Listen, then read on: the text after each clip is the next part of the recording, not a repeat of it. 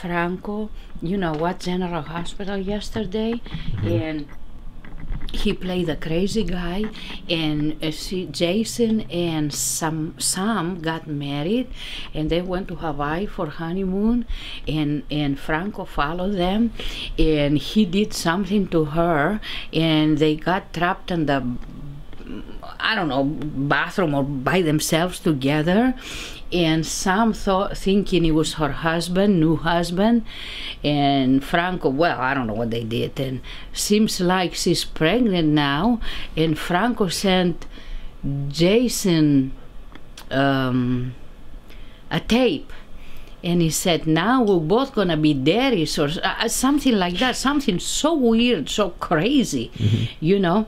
So, but today I didn't watch, so I don't know what happened. I want to watch next week.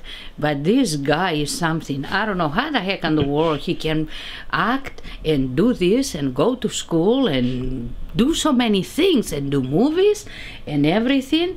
But you should see him. Oh, you should see him. Anyway. But he is so crazy, and the other guy punching the wall and breaking things in the house because he's supposed to be with his wife and watch her and everything. I'm telling you, it's getting like this. Anyway, I'll tell you next week what happened. So you're a fan of James Franco?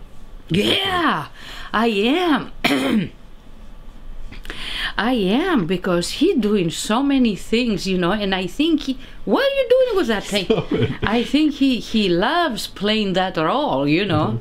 He played a crazy guy. He's a very busy guy. I don't know how he, look at that, how he, I don't know how he does everything, but I tell you. Anyway. Okay, I'll give you a report next week.